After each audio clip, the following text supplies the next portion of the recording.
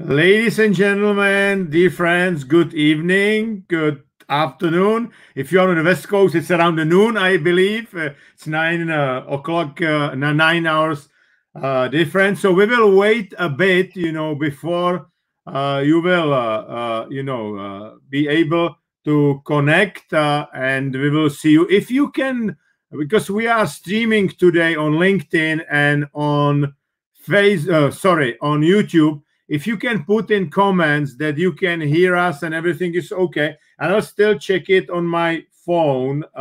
We can see now comments from LinkedIn and YouTube, but I will still check on my phone if everything is okay. That would be good.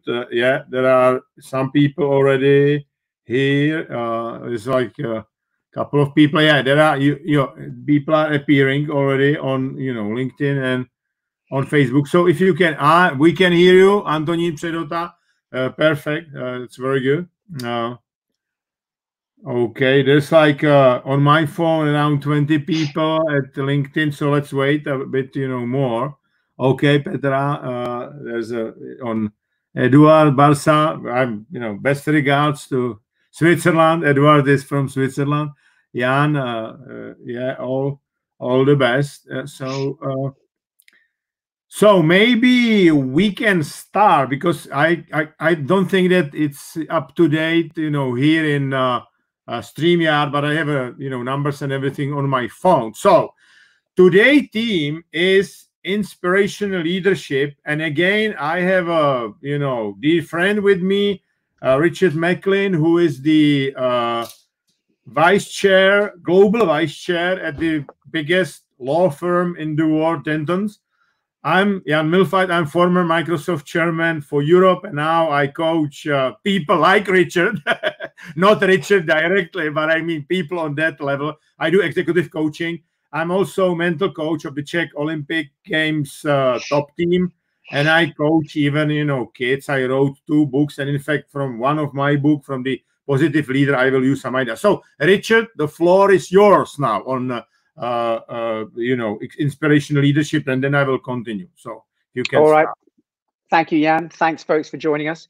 So today in our series, we're moving on to inspirational leadership. We're talking about from motivation to inspiration. And we're going to talk about why is that so important right now. It was already important, but what's happening now, we think, is accelerating that need for change. We're going to talk a little bit about what does it look like, and then finally, how do we achieve it? That's the bit I'm going to do for about 10 minutes. And then I'm going to hand over to Jan to do the brainy stuff on what's actually going on in here, as usual. Okay. So let's talk about why it's important, inspirational leadership, as opposed to motivational leadership. And there's lots and lots of research out there that suggests, by and large, I mean, I've looked at a lot of the studies, but if you average it down, those teams who are inspired tend to be twice as productive as a result of being inspired in the flow, as Jan would say, rather than simply being motivated. And if you think about that in business terms, just pause and think, that's massive. And that's based on a lot of studies by people like Harvard and Bain & Co. and others that we've looked at. But quite apart from raising the share price, there's lots of other indirect benefits that are possibly larger that arise out of people being happier by being inspired. It saves on recruitment fees. They're more sticky. Yeah. It reduces politics in the office, which is a massive cost and drain and negative force, actually not measured enough in the workplace. And your people become your marketing tool because they become advocates of your business because they love what they're doing and why they're doing it. So all of those things add up to why inspirational leadership has real value, both in monetary terms, but of course in human terms too. And as Jan always teaches us, motivation leads to success in material terms, but inspiration leads to happiness in emotional terms. And as Jan always tells us, don't forget, folks, I know you read it, but he always tells us, and it's true, that happiness leads to success It is not the other way round. And that is the most important thing to take away from this, because it's all based on inspirational leadership that takes you there. It's about the power of focusing on strengths rather than trying to fix weaknesses. And we've talked about this in previous sessions, and Jan's going to talk about it more in a minute. The other lovely thing about inspiration is it's infectious. Yeah, upwards, downwards, sideways. If I'm inspiring to my team, they inspire me back by being in the flow and excited, and they inspire their peers, which is a wonderful thing. It's a very positive energy, and it's much more effective, and I might say cheaper, than paying people bonuses. Yeah, there are other things in life than money. It's important, but there are other things. And what we'd say about motivation is, although it has its place, of course, in leadership, it can be a negative force, because it reduces, or it can reduce, especially if it's in financial terms, the motivation, reduce engagement, and reduce the relationship between boss and team to one of quid pro quo, a contract. You do this and I'll do that. You do this and I'll do that. That's not the same as me wanting just to do it because I'm so excited. Yeah. And that's the difference that we're talking about today. And what's interesting is, people aren't, by and large, coin operated. Now, if you'd asked me when I was in my 20s and 30s, what did I want out of the leaders that I was working with, I'll be honest, I'd have said more money. I would have said it. Yeah. But now that I'm very, very old and looking back, what I realize is I was very lucky, very fortunate to have been inspired along the way and to be in the flow most of my career. Been very, very lucky. And because of that, looking back, if I'd had my time again, I would have said, I'd like to be fulfilled by being inspired by the people I work with. It just happened that I was lucky to do that. So people sometimes unconsciously, they're not aware of the fact that actually inspiration is what they need more than motivation until it happens to them. Now, why is inspirational leadership more important than ever before? Two reasons. Number one, we talked about it last time, remote working. Yeah, we need to replace that face-to-face contact and warmth that we're used to by talking to people in the lifts and the corridors and everything else we do with some emotion. We have to up the emotion through this remote way of working. We have to engage with people and grab them by the heart and inspire and find their passion.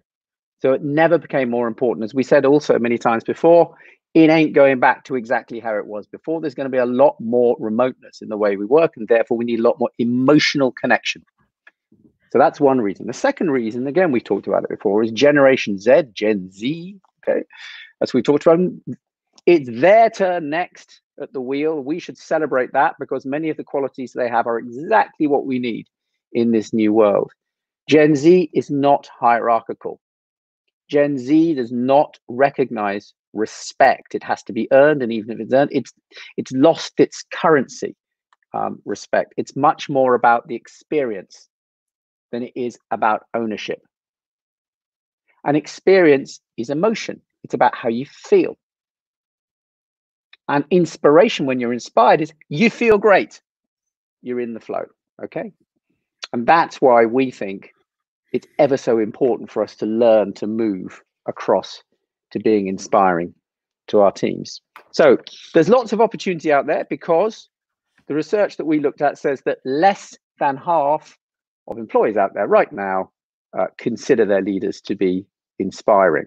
So bags of opportunity. All right, so that's why it matters. Moving swiftly on, what does it actually look like? Well, it's not about being nice, or let me put another, it's not only about just being nice. Okay. I have one of the questions that my bank asks for security, apart from my date of birth and my mother's maiden name and all that stuff, is who was your favorite teacher at school? And I remember them asking this. They are usually asking about the dog or, cat or whatever the name, or the teacher. Absolutely. You're going to have to change all your answers and questions now. You realize that you're on Yeah. YouTube. Yeah, right. But so I won't give the name of my favorite teacher. But when they asked me that, it was actually very, very easy immediately for me to think of who it was. And he is indeed the answer to my security question, folks. And I thought about it. Why was that? And it was because, one, he was passionate. He really, really genuinely wanted us, idiot schoolboys, to enjoy the subject. It was English literature, folks. That was a tough call, as much as he did. And even more than that, and this is interesting, he wanted every kid in the class to enjoy it as much as he did, regardless of their ability. Or to put it in Jan's terms, regardless of their strengths. He just wanted to make the most of everybody's strengths, to engage them as much as he was. And it was totally genuine. And those lessons were the only ones I never watched. And none of us watched the clock. We were just totally in the flow. We honestly never watched the clock because it was such great fun with him. Yeah. The other thing he did, number two, is he listened. So if we didn't understand, or if we thought what he was saying was soppy rubbish, we'd talk to him about it and we'd have a discussion. And he'd step back and listen to what we said and perhaps adjust his view. And we felt bought into the analysis of what we were reading, which was a wonderful thing. We felt excited, bought in business terms, and therefore inspired, which we were. And then the third thing, which was very interesting, right? My English teacher, whose name I can't divulge, otherwise you'll have access to my bank account. He was a smoker, and he would, 15 minutes through the lesson, he'd go out and have a cigarette. And he'd leave us for 10 minutes while he had that cigarette. And he'd come back in, and we were good as gold. And the reason is he knew he could trust us. He knew he didn't have to control us, because he knew he got us in the flow and we were excited and just wanted to do it. He was unfettered, if you like, by cultural weakening routines. And so once we were in the flow, we were basically self-actualizing, something that Jan will talk about. And my English teacher had never heard of Maslow's pyramid, right? But that's basically what he was doing to us. But he was a practitioner, Yes, he built it, right, without knowing. Absolutely, absolutely. And last time, we talked about this, and we talked about the fact that in this new COVID world, post-COVID world, employers, leaders they have to, and I think it's a very, very good thing. So they must trust more and control less. Yeah. And that's a wonderful, if you can get people in the flow, why would you need to control them? Yeah. So that's something he did. And he was truly an inspirational leader. God bless him. Right. So that's what it feels like. Second and final example is, what about those sickening people who say, do something you love and you'll never do a day's work in your life? Don't you hate them? They're always rich, aren't they? They always are able to say that because they were either born rich or got lucky. Or maybe that's not right. Maybe actually they made their own luck. Maybe they had a vision, Maybe they pursued that vision with passion. And maybe they delivered, or they had their team deliver that vision because they were listened to by him or her. Yeah. So maybe they were right when they said, do something you love and you'll never do a day's work. And I'll give you just a very, very quick example indeed. I have a very dear friend, Jay. I don't know if you're on, Jay, listening. Jay Connolly, he's our global head of talent, a very, very talented and wonderful man. And I once wrote with a friend, our CEO at work, a strategy for the firm. And we spent weeks on this thing. We built fabulous PowerPoints, and we had animation and colors and music and God knows what. And we thought, me and Jeremy, this is just brilliant. We just can't wait to tell the troops about this. They're going to love it. So we asked Jay, my friend, who was head of HR, to be our practice audience. So I said, Jay, can we just practice this on you, just to see if it's going to land well with everybody? He said, yeah, sure. And I will never forget it. So we do it, me and Jeremy, to Jay. And we do all the showbiz and the lights and the animation and the this and that. And we think we're utterly brilliant. And we get to the end of it. And we say to him, so Jay, what do you think? How is that? Now, what Jay was supposed to say at that point was, brilliant, guys, change nothing, which is what we were expecting. What he actually said was,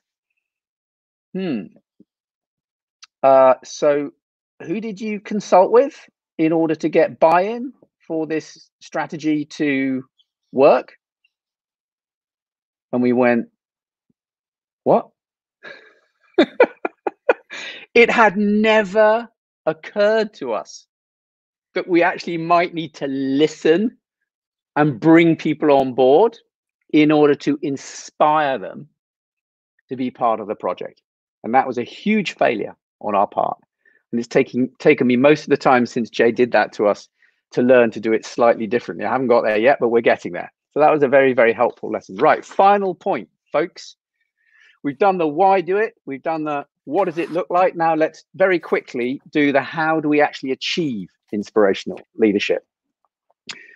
And basically, it's just a move from the material to the emotional, motivation to inspiration, from being, as we've said before, a boss to becoming a coach, from talking less about forecasts and more about vision, less about ownership, more about experience, etc. And also some of the studies we've looked at, this is another one, Bain & Co did a very good study on this, proving very interestingly that inspirational leadership can be learned, which is quite interesting. And they give a lovely example in their study. The Edison thing about genius is 99 or 1% inspiration, 99% perspiration. And they flip it the other way around, which I love. And they say, to build a company that employees love, it's actually 1% perspiration and 99% inspiration, which you'd think would be easy because it's less perspiration, but actually inspiration is a whole study in itself. But I love that way that they flip that around. So very importantly, inspiration has to be real. It has to be, you cannot fake passion. We all know that, right? Give you one more very quick example. There was a bank that I used to work for. I can mention this by name because it's public. It's called Virgin Money. They merged with another company called Northern Rock. I went round to see them very quickly after they'd merged, and I was blown away with the culture that they had created so quickly there. They had a very, very inspirational leader, Jane Angadia, at the time. And they had this mission strapline called EBO, everyone's better off, which is very clever because it talks about the stakeholder, the customer, and the people in the business. Everyone's better off. And what I noticed walking around the building was everybody in the building, every meeting we went into, they're saying, well, is it EBO? Is it not EBO? Yeah, it's EBO, let's do it. Or no. They were really living their values. And I said to the CEO, how did you do that? Because we'd actually just done a big merger and I really wanted to know how they did this. How did you glue that culture together? What agency did you use? And she was horrified. She's an inspirational leader. She said, what are you talking about? We went out, we listened to the people, we engaged them, we asked them, they built it. And because they built and came up, there are several thousand people in this building, they engaged with all of them. They reduced it down to everyone's better off. And it's a business that works magnificently. And it's one of the most inspirational leadership lessons I've ever had. Well done, Jane Ann. Okay, so you can't fake it. Another thing, nearly there, folks. You say, don't you, or we say, you get the behavior you reward. And something else that the brilliant Jay taught me is it's not just about reward, it's about recognition, which is different from reward. Yeah, reward is one form of recognition, but there are a million ways of recognizing people. It can be calling them out. It can be celebrating their success. It can be doing all sorts of things that don't just involve the coin-operated solution. And I would say, in reality, you get the financial performance that you reward financially, but you get the inspirational behavior that you lead inspirationally. And that's a very important lesson for us to take away, given what we said earlier about, you know, motivation can be quite a quid pro quo contractual negative thing. Yeah. So there's a difference between reward and recognition. Okay. So how do you do that? Well, there's lots of talk about vision and passion and purpose and values, but honestly, do we practice it? We do lots in businesses, don't we, about talking about values and talking about cultural stuff. But as ever, it's the difference between knowing it and doing it. And so often in businesses, we talk about values, we read the books, we do all the stuff they tell us to do. And then what do? We say, well, what was your financial performance? Okay, we'll give you a bonus. And that's where it falls short for us. Because if you're going to measure those things with a 360, which is a great thing to do, and you ask the end user, the employees or the team people above you, beside you, how they feel, right? That's when you start to get to inspiration, as long as you apply what they are telling you, yeah, what they're telling us about how do they feel about being led. Okay, so it's not only asking how people feel, but it's doing something that recognizes for the person who's being assessed what that result is. I think that sounds really simple. I think very, very few businesses actually do it. Okay, final point. It's really, really simple. It's really just about vision and strengths. So, you know, to be an inspirational leader, we need to get a vision, and then we need to feel some passion about it. And then we need to give our teams control. Yeah. We need to listen to them, and we need to focus, as Jan always tells us, on their strengths and not fixate or try to fix their weaknesses. And I really think it's pretty simple in its formula. It's just that we're not very good at applying it. Okay, that's me done. Over to the professor, who's going to say what's really going on in our brains again. You put bar very high, my friend. So, ladies and gentlemen, let's first ask a rhetorical question. Who is inspirational leader? In my view, those people, and both me and Richard, we are like 60 years of the corporate experience in the global economy. We were running different sides of the organizations. So we have a lot of experience from inspirational leaders, non-inspirational leaders, or, you know, very bad leaders, right? So in my view, inspirational leader, first of all, he or she needs to understand perfectly who he or she is. Okay, that's number one. To really be self-aware. Okay, that's number one. Number two, they need to know what is the meaning of my team, what is the meaning of my organization, what is the mission, basically. Okay. And number three, they are able to make decisions, so they are able to inspire people, so they can use, to link it what Richard said, they can use best of them, all people, they can use best strengths, all talents, you know, who they are, in order to fulfill the mission, you know, right? Basically, this is it, okay? There are not that many inspirational leaders in the world. Why? We are not teaching self-awareness at all in the schools. And I'm today involved with places like INSEAD, Imperial College. I do lessons, you know, over the sea at, Stanford, Harvard, or MIT. Those are all great schools. They starting to do more and more, I would say, emotional intelligence, but I don't think it's enough, because really inspiration as such is basically the engine. Today, we are celebrating 80 years since the speech of General de Gaulle. As you know, he was at that time in London. There is a house, it's called French House, where he prepared a speech.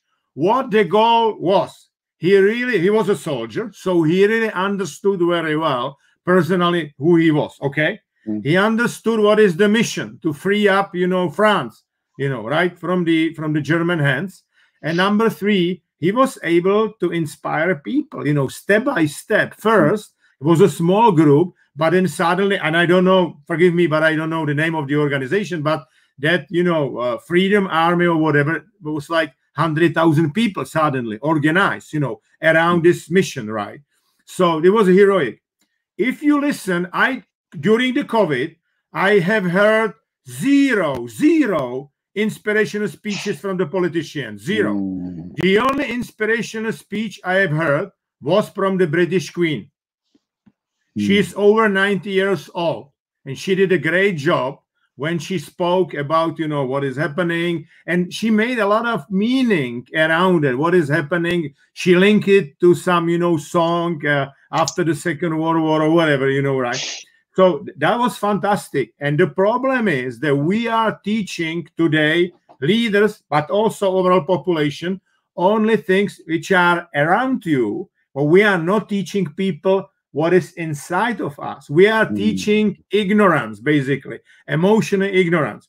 Daniel Goleman in 95, Bill Gates put me in some special program. It was called Bench, okay, a couple of people. And we had the trainings with the different people, and we were studying different people and so on. Daniel Goleman, there was some conference, and that conference, he said that if you look at the successful organizations, 95, ladies and gentlemen, he said 20% is IQ, what we are teaching in the schools, 80% is the EQ, emotional intelligence, which at that time was not taught in the schools at all. Now is the year 2020, and I listened Daniel Goleman again, because I'm a fellow at the Harvard Coaching Institute, and Daniel Goleman said it's only 7% about traditional intelligence, the overall success, and 93% about emotional intelligence. We are still not teaching emotional intelligence as such, right? And I think this is the real problem. Because as Richard said, we are teaching motivation, we are teaching scorecards, we are teaching kind of the short-term results and so, which is super important.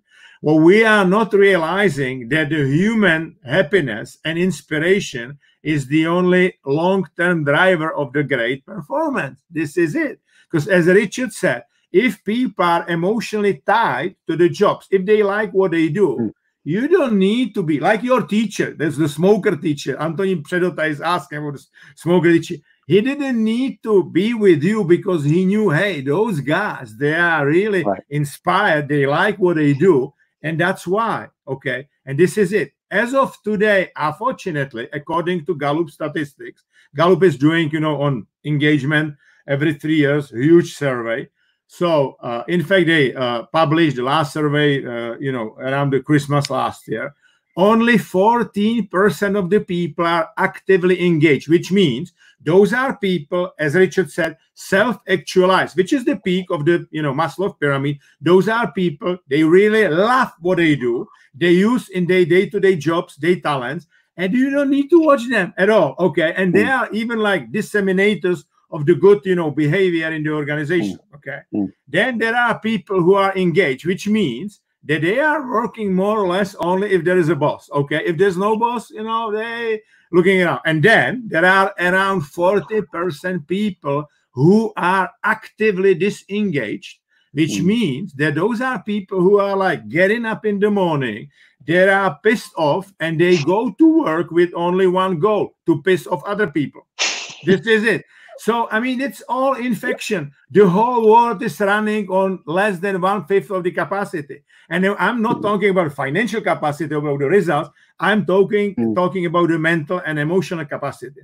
Because once you are able to inspire people, because inspiration, if you look, I mean, in the old Greece and all around, they knew exactly what it was. Inspiration means in spirit, which means like It's in me. I love it. I'm, attached to what I do. That's a very different from motivation. I mean, if I have like, for example, athletes, they want to win, golden medal at the Olympic Games, whatever, or, somebody wants to be promoted as an executive, whatever. Those are great goals, provided they love what they do. If they hate what they do and they just looking to like differentiate themselves by the money, results, and so on, they are unhappy and it's not really good. In my view, and unfortunately, there's a lot of managers and a lot of other people like that. Success without the happiness, it's failure in my eyes. Easy as it is, right? And unfortunately, we are teaching success. We are not teaching in the schools happiness. Okay. And it's tough. I mean, it's tough, as Richard said. There's a lot of leaders who are saying, it's touchy feeling. It's not touchy feeling. I mean, once I changed dynamics in my team 20 years ago in Central and Eastern Europe, the team, which was like average or below the average in some years for 10 years, once we changed it and we took basically who those people were, their talents, and we put it together with the job descriptions. Basically, we said, this is the job description. Those are your talents. This is the best way how to use your talents in your job. Suddenly, that team was 4 years in a row best performing team in the world. To build, a superstar team, you don't need to have all superstars. I have a sweatshirt from the Czech basketball team because I work with some of those guys. Okay, they were going to China to the World Championship as a clear outsider. They were underdog big time. They finished 6th. They were better than the United States. You know why? Because of the inspirational leadership. There's an Israeli coach, and that guy was able to took everybody's strengths, what is best in each and every player, created synergy and inspired those people and create that mood. Hey, we can beat everybody. Don't worry, right? We don't need, everybody is saying that we are, outsiders. We need to go and, play at our best. We don't need to, lose anything. And this is it. So it's the same in work. You need to have a good workers, but if you are able to help them to understand who they are, right?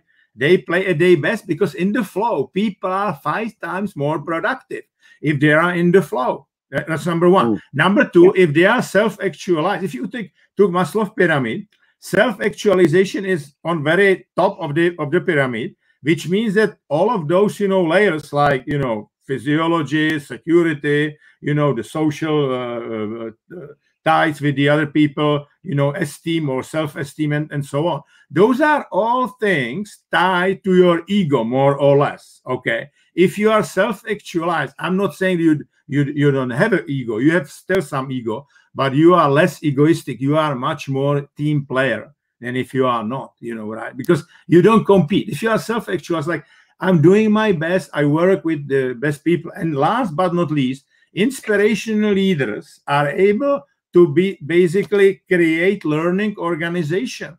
Because what some leaders, they try to do, it was always like, no, we need to be now the best organization in the world. Now. Okay. It's about perfectionism, and perfectionism is creating fear. And fear has to do a lot with the stress, and it's not good for the people. If you create excellence is something different. Excellence is like, we are today best organization we can be. Tomorrow we will be even better. We go like step by step. Carol Dweck, she spoke about so-called growth mindset, and this is about excellence. Every day you're getting better, right? Or fixed mindset, which is like immediately you are fixed to those immediate results. And I think it doesn't matter where you are, individual or organization, it's still fixed mindset, and it's not good. So, I mean, inspiration has a huge impact. If Richard, show you basically my book, The Positive Leader. So in The Positive Leader, I wrote for only one reason, to tell people that happiness and inspiration is the only long-term competitive advantage. Funny enough, Shell is fantastic in scenario planning, as you know, because of the whole situation with oil. They are really good. And they asked big question like 2 years ago, big question, what does it take to be among top 5 organizations for 200 years? So it's a really huge thing. So if you think about it, it's probably GE, Shell, and a couple of other organizations who are able to do it. Okay. And the only long-term competitive advantage for whatever organization, different industries, different sizes, really long-term competitive advantage is ability of that organization to learn fast. And people are learning fast if they are inspired. Okay. They are learning fast, 450% faster if they are inspired and they are in the flow. Okay. So that's why I'm a strong believer that inspiration and happiness is really long-term drive. And I spoke in that book about 4 P's of the positive leadership. Positive people, those are people who are like, able to figure out what are their strengths and their talents. That's number 1. Then positive purpose. If you have a meaning in your life, positive meaning in your life, you can use your talents on that meaning. The 3rd P is positive process.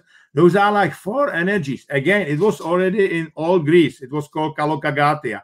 Those energies are physical energy, it's your body, physiology, emotional energy, mental energy, and spiritual energy. Again, if we will look what is taught today in the schools, a bit physical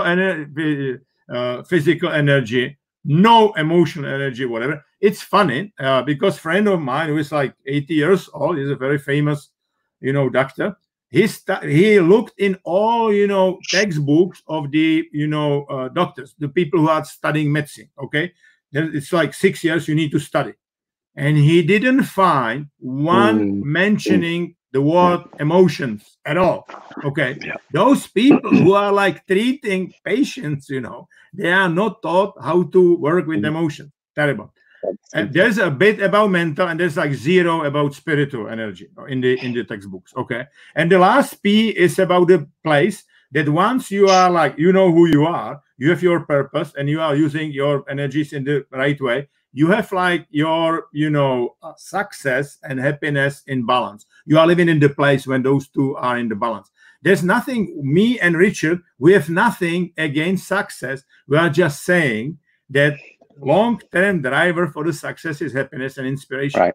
This is it. And it will be clear after COVID. I mean, we said it last time. After COVID, there will be huge debt worldwide. World will be less global and there will be more digitalization, right? And so, and if you want to, even like, as Richard mentioned, if you want to work more online with the people, you don't see each other face to face, you need to be inspirational, definitely, right? And it was funny because Bill Gates was for sure inspiration. He was a good manager. He was a good businessman. He was exceptional, visionary, inspirational leader. Give you one experience. We were sitting with the old Polish government 2004 in Warsaw, okay?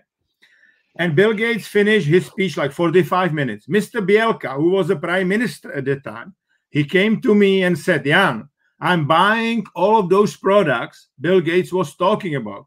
I said, but Mr. Prime Minister, those products are not existing today. It was just the vision.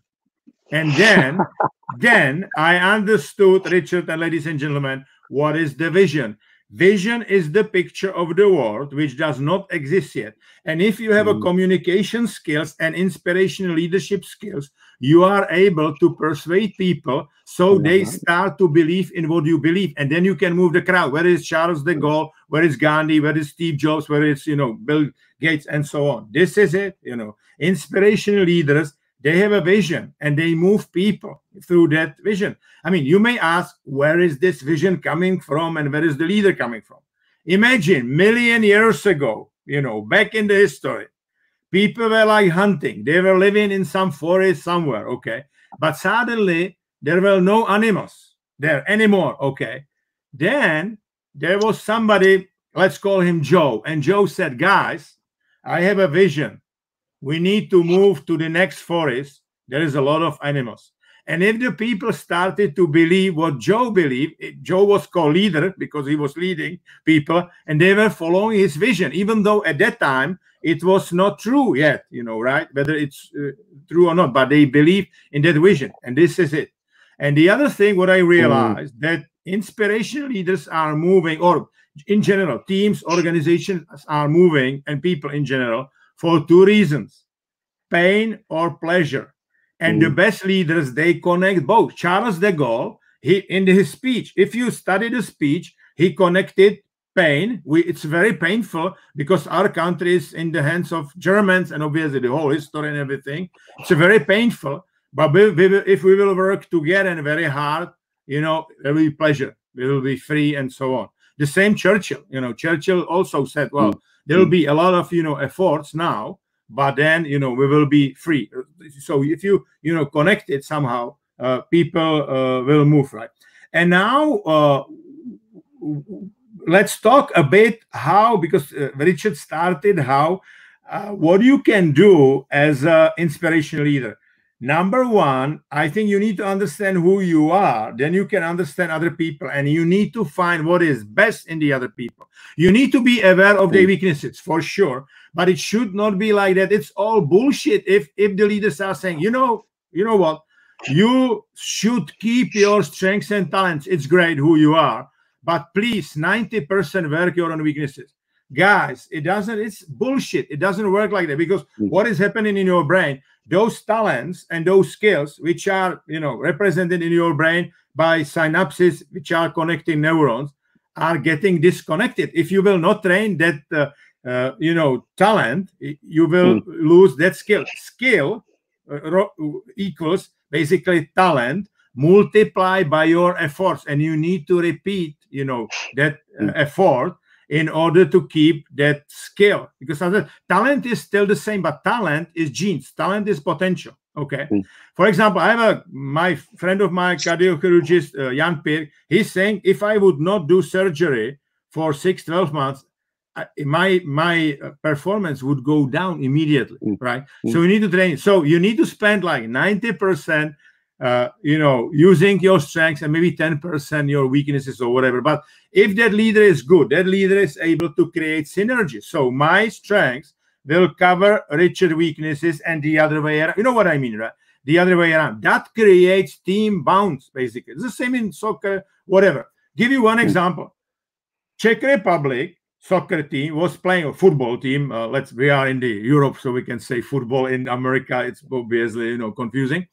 We can say football. In the first match, Czech Republic lost in Wembley 5-0 to England. Okay. Second match in Prague, they won 2-1. Because I think there was that inspirational leadership. And basically, Jaromír Šilhavý, who is the coach, he really built a lot of synergy, in that team, right? They were not better players than England, but they really play as a team, and it was good. So second time, he or she creates synergy.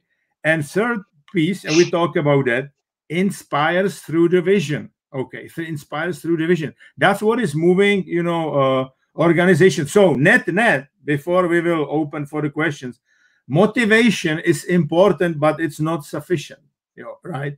Because unless you have a clear meaning in your organization, why you do what you do. Simon Sinek is talking in his book, Why, basically, right? That you need to have that why, that meaning. Because if you don't have a meaning, you will not create emotional connection. If it's your meaning, Viktor Frankl, who survived like 5 Nazi camps, it was a Jewish psychiatrist. He is saying in his book, The Man's Search for Meaning, if you have a meaning in your life, you can survive everything, pretty much, right?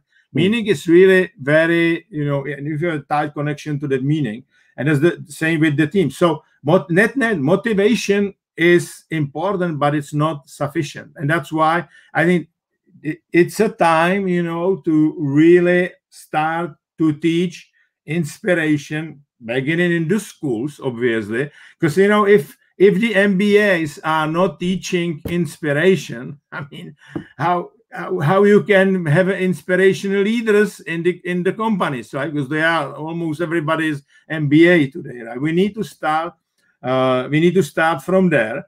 And then Richard's show, what was fantastic, he used like 2-3 stories from his practice, from his life. Stories are creating the bounds, and stories is the way how we learn also. Because if there's a story, you can put a lot of facts in the story, right? and people understand and like it, much more. So that's another aspect of inspiration leadership. Inspiration leaders are storytellers. Okay, they are able to tell inspirational stories. And last point, to not forget, you don't need always to tell that story on your own. Give you one example.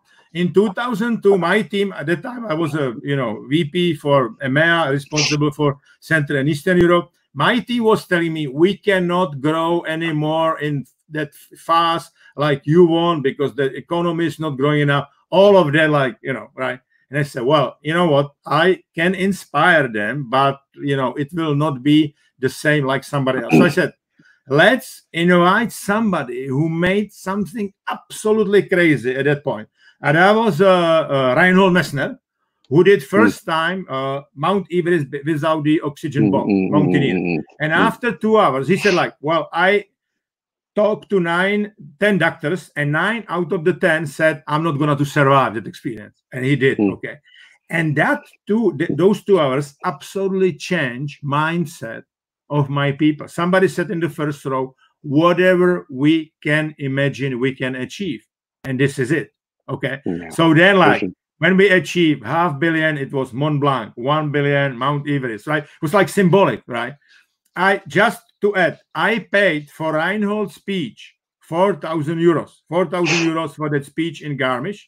We generated during those 4 years, we generated above budget, above plan I received, 1.1 billion US dollars. So 4,000 euros, 1.1 billion. And obviously now I talk about the money. I'm not talking about the huge mental shift in the brain. That was even more important than the money. But this is it. You can inspire people by somebody else. I mean, Reinhold basically was able to tell them my story. You know what I mean, right? The story that we should not give up and we should really aim high.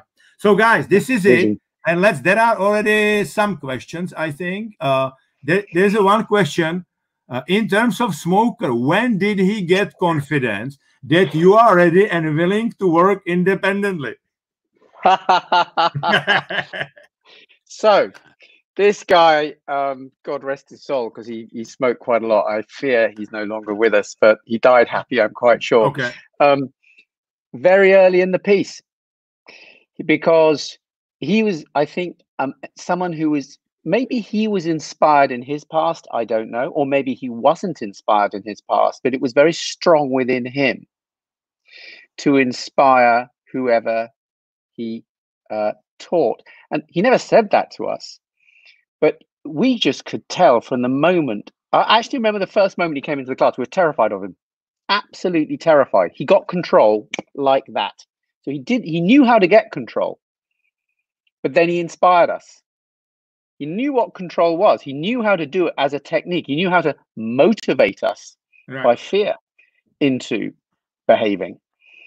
But within the first lesson, and I think that was actually one of the things I remember him, because we were frightened of him at the beginning. And about half an hour in it was, I suppose, he said, right, I'm going to have a cigarette now.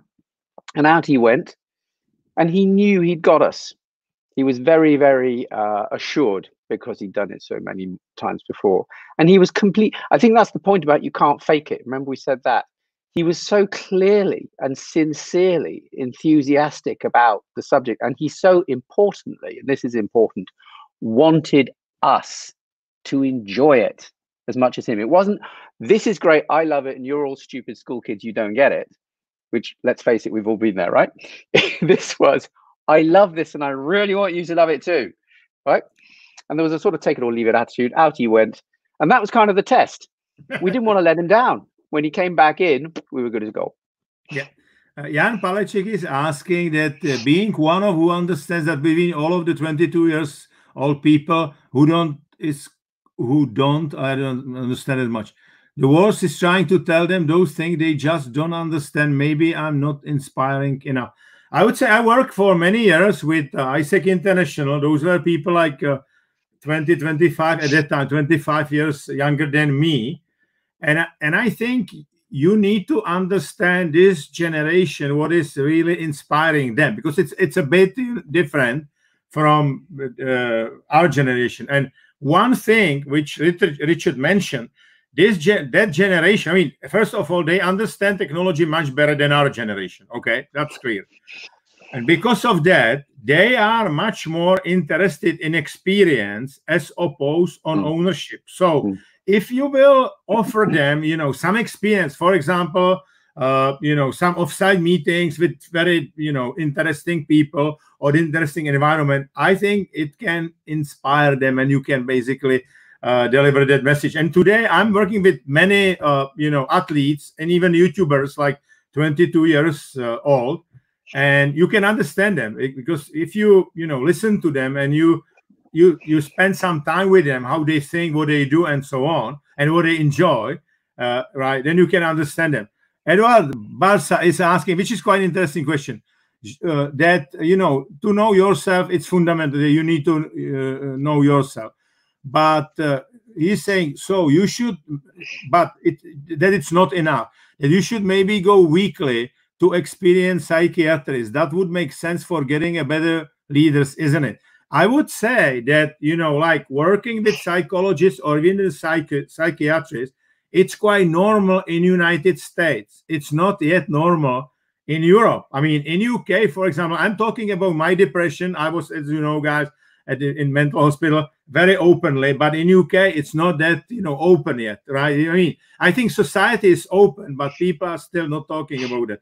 And I believe that at some point it will be quite normal. Because today, people are visiting psychologists or psychiatrists once they have some issues. It's like with some of my athletes, when they started to work with me, they've got already some issues. I'm telling them, it's not about the issues. Mental coaching is about to make sure that you deliver best performance even in the tough situations, right? Because I think if you go there to see psychologists, psychiatrists when you really need it, that's probably too late, right?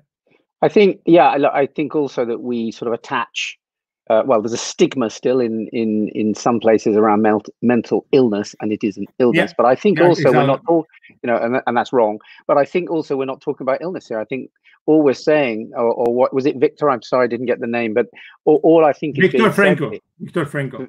Victor, is, and I agree with you, is, if I've got you right, which is, it's simply about, isn't it useful to have a mirror held up to us sometimes in order to gain awareness? That's actually not about mental illness, although there's nothing wrong with going to see someone with mental illness either. But this is simply about being the best you can possibly be. And there's nothing better. Remember what we said about 360s and actually using what you hear from a 360. Well, if you see a therapist, a coach, a good coach, whatever it is, hold a mirror up, it reflects back to you, and yes, you're absolutely right, I agree, it just helps you be the best you can be. So whether you call it a therapist, a psychiatrist, a psychologist, or whatever it is, yes, or a 360 from your own people, having that mirror reflected back at you is very, very healthy, very healthy. 360, I don't know if everybody on the on this broadcast understand what is 360. 360 is the way you are getting feedback basically from your peers, people on the same level, from your bosses, and from your direct reports or the people below. It's relaxed, 360 degrees feedback, and it goes like philosophically around three basic questions. What I'm doing well, what I'm not doing well, what should I stop to do? What should I, continue to do? What I'm doing well, do better. What I'm not doing well, what should I do better? And what should I start to do, basically? Because there are things you may not do and you should do them, okay? Lubomir is asking, what is the maximal time leader can inspire a team? It depends on the strength of the vision. If the vision is like, we are going to change the world, right? Like what Google is saying, like because of the information, we are going to change the world. Or, for example, Bill Gates, because, Bill Gates' vision, the first vision to make him really very famous was the vision, computer at every desk. And he said that vision, when the smallest computer was in the room, like 40 square meters. Okay. So it was like crazy, absolutely crazy. But majority of the people afterwards started to believe in what he believed, and then it became reality. So I think it really depends on what kind of the organization and what is the vision like, So what do I think it's also just I think it's a mindset. I think it's infinite. I mean, if you take my wonderful teacher, just an example, he spent his life inspiring thousands of students because it was just the way he did it and the way he lived and the way he was. So yes, there are individual projects where you can inspire people for a certain amount of time or a certain project, but it's a mindset. And I think it's infinite. It's a way of being.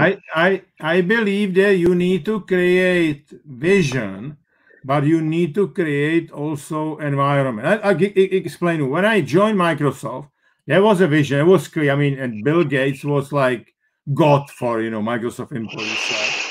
But he created an environment where all employees, including admin assistant, they were getting stock options. Okay, which meant that if there was you got like some salary, some bonus, whatever, but there was a huge upside in case Microsoft is successful, and it was very successful first 10 years.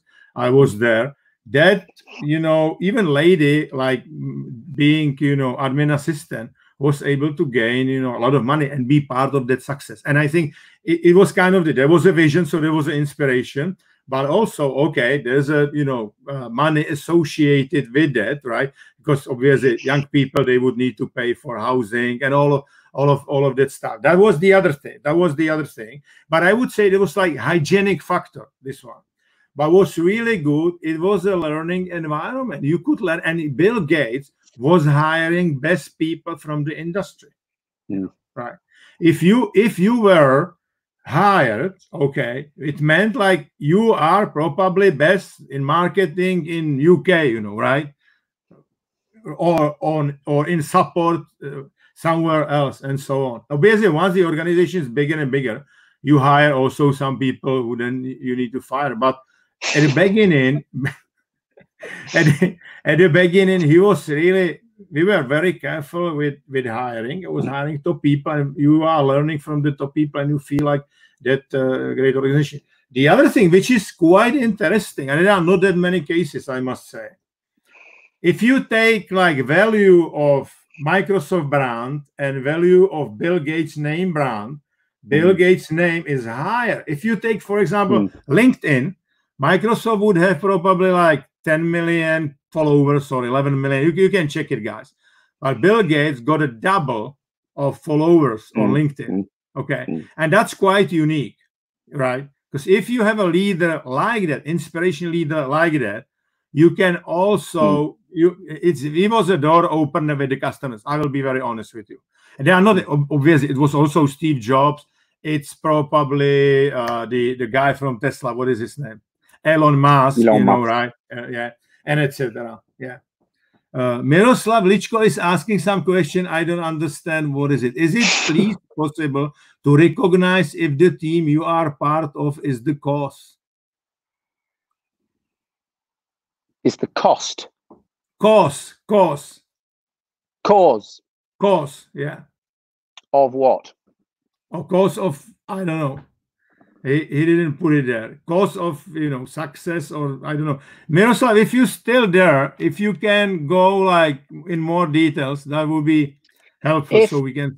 If I'm gonna, maybe what we're talking about here is reward and recognition, and maybe I've got it wrong and I messed up. I'm sorry if I have. Yeah. But if that's what you're saying, I couldn't agree with you more, in that it's celebrating the success of the team, and it doesn't have to be money. And of course, it's the people who deliver through there. And remember what we said about inspiration being not just downwards, but sideways and upwards. And teams can inspire their leaders as much as anything else. But it's very important that we recognize rather than just reward that kind of behavior. So I don't know if that answers your comment, but if I agree with you, if that's what you're saying. The one thing, Richard, we didn't touch that much is basically the energy, right? Because I think in the past, CEO meant Chief Executive Officer. Okay, you would need to really be like a motivational leader, motivational manager, whatever, right? Today, it's about inspiration. I believe that you need to be much more Chief Enthusiasm Officer, and that enthusiasm means energy and inspiration. We talk a lot about inspiration. Let's talk about the energy. I believe that if you as a leader are full of the energy, you can inject that energy in the team. but also that team can give you energy back because you are inspired by some acts, by some activities, what they do, right? And remember, would you agree with me? I completely agree, and I also agree that with completely, it's a positive energy, inspiration. Right, exactly. Whereas what we said earlier, motivation can be a negative energy because it reduces everything to a contract, a quid pro quo.